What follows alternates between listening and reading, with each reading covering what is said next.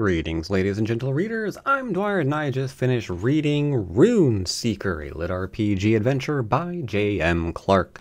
If that name is at all familiar to you, it is very, very likely that that is because you might recognize it from Mark of the Fool, same author. It's also the reason why I was fairly certain this was going to be a relatively decent read, unless he's lost his marbles. I'm happy to say he did not. The book, in a nutshell, is The Everfail Will Rise. The Everfail is Hiral.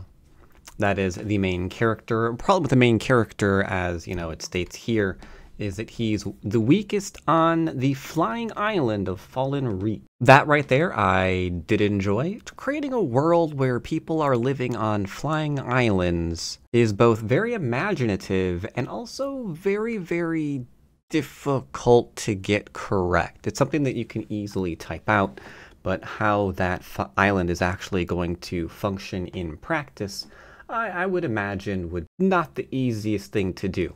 It'd be something that a lot of the, let's just say, some other lit RPG writers would very, very quickly type out, and the world would feel extremely flat because it wouldn't go beyond that. But here we have an interesting added little twist, because there is a kind of like a two-caste system, sort of.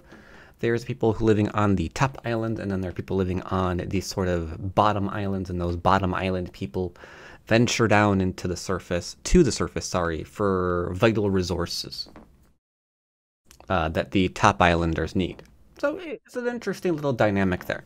Magic in this system, or magic in this series, rather, as stated, they're powered by the sun. That's really, really fantastic.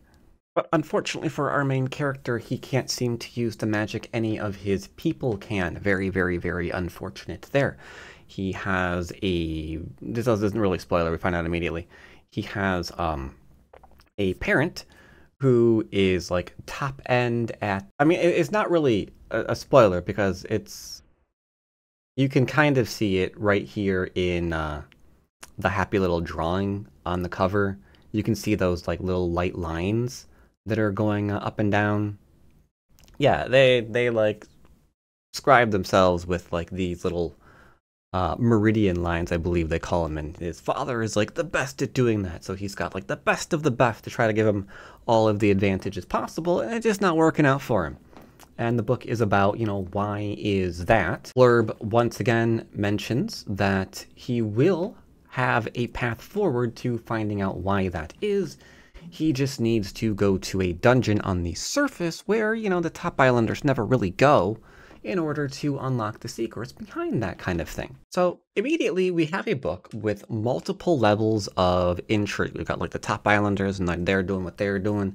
You got like the bottom islanders and they're doing what they're doing. And then you've got the surface and why it is dangerous to go down there and why no one really ventures too deep into these dungeons. And you want to know more about that and how that's going to interact with the main character so he can be doing what he's doing. So this like triple layer sort of cake of lit RPG here is really the pull of the story. I definitely couldn't really call this book a flat read, a two-dimensional read, because it's from the ground up. You have this like triple layer of the world and as it exists. Now added on top of that, there's like another layer of, well, unless you're brain dead, you know what's going to happen. There's obviously going to be a very, very big bad reason why they don't go to the surface and stay there, right? Because there's going to be lots of danger involved. And sure enough, there is a big bad reason why they don't go down there. So you got like these 4 layers in this world, characters going through it. It's pretty cool. Overall, good ideas. Now, not everything about this book is the most fleshed out thing in the history of ever, but enough of it is that it's just like, okay, that's cool. Let's see what happens next. Other things, not everybody is immediately on team main character. A lot of people on the top island, for example, I don't like him so much because he's getting all this preferential treatment from one of the top, you know, line inscriber dudes, and they want that to be them, despite the fact that he doesn't, have any power, and they really resent that. The bottom islanders have a bunch of secrets. They don't want him around either because then they'll know their secrets. And he really has to work to be like accepted in any of these tiers. And then we get to the bottom where everything is like upended again. It's just cool. It's just cool.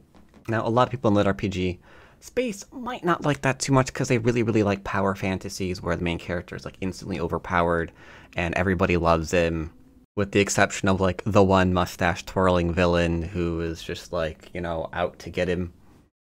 But yeah, this isn't that story. This isn't that story at all. Or they enjoy like the books where the main character doesn't need anyone else, and that is also, again, not the case here. So this came out in 2023 as a nice 2,500. Oops, scroll up a bit more. Thank you. Nice 2,500 rating, so it's doing really, really well. Will it ever do as well as some of the very, very top tier? Probably not. It doesn't have like the comedic slapstick of Dungeon Crawler Carl. So if you like that, you're for that reason where there's like comedy everywhere and, punchy one-liners, then you're probably not going to like this one. And it's not like Primal Hunter where, it's just one guy going down to the surface all by himself and, beating everything up. So those are two very, very vocal and popular camps in the litrpg space, and I can see diehards of those maybe not liking this one for that particular reason. But overall, I think this is a litrpg with a decent story and a decent plotline and a questioning of what's going to happen next that, let's be real, you don't get in Dungeon Crawler Carl or Primal Hunter. So I think for my money, I'm more likely to reread this because it has more going on. It has more interesting characters. There's a world that feels fleshed out and given a lot of thought to. So yeah, overall, I like it, and it completely gets my recommendation. I will be reading book 2, just not immediately because I did pick a few other things to read first. Now, to that end, it's not all sunshine and rainbows. There were a few things that I did.